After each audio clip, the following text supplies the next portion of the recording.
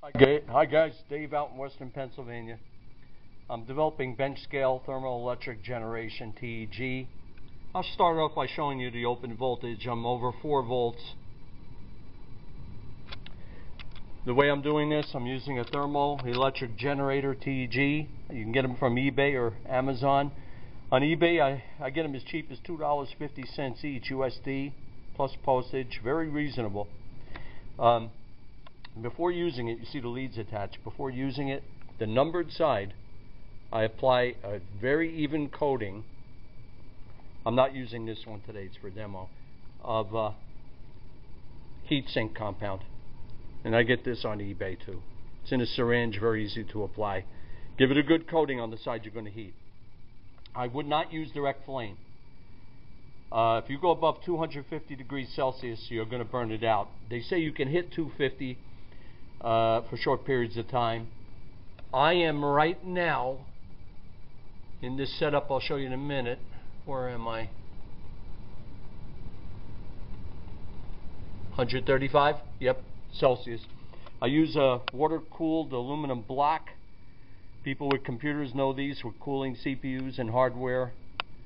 So it's a water-cooled aluminum block. I also get them on eBay. You can get one with about 1.5 times the length.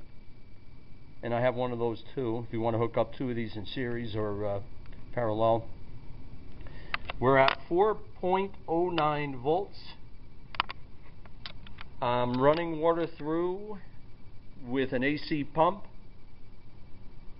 and ice water. The pump, of course, is submerged in there. You can get DC. You can use DC pumps too if you want to use photovoltaic. Sometimes I use a power inverter and I charge up 12 volt with my solar panels, so I can use free energy for pumping water through. That's the key, to keep that differential there between the heated side, the Seebeck effect, and the cooled side. This works very nice. Now, what am I heating? I have an aluminum pan, nothing fancy, with silicon oil. I use silicon oil. You can use glycerol if you have to. Make sure it's kind of dry. You're going to have a lot of water vapor generated. And I wouldn't go above 180 with the glycerol. Stay around there. Now, right now, I'm at 135, as I said, with ice water being pumped through. So if that's at 0, I've got a temperature differential of 136 degrees right now, Celsius, plus or minus 1 degree.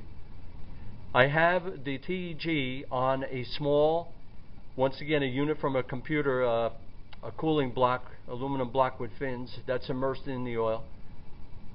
And the leads are running out to the multimeter. I'm at 4.1 volts, which is excellent because my goal is to charge up 3.7 lithium ion rechargeable batteries, 3.7 volts. So I'm there with 1 unit. Hey, let me show you a short circuit. So let me pull that out with one hand and put that into 10A.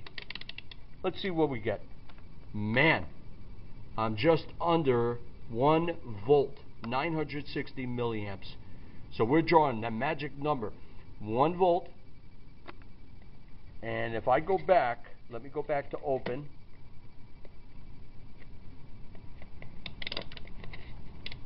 If I am over 3.7 volts, I'm going to be able to charge up 4.11. I'm going to be able to charge up the lithium batteries.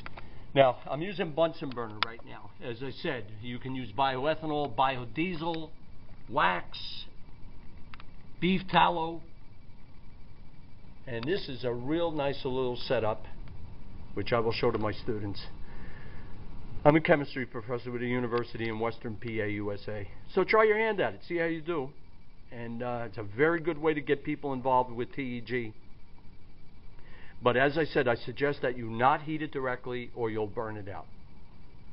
And I leave you right now at 4.17 volts, open voltage. And let's give you a final current, short circuit. We're at 0.97, 0.98. Almost an amp. Hey, thanks for watching. And bye for now.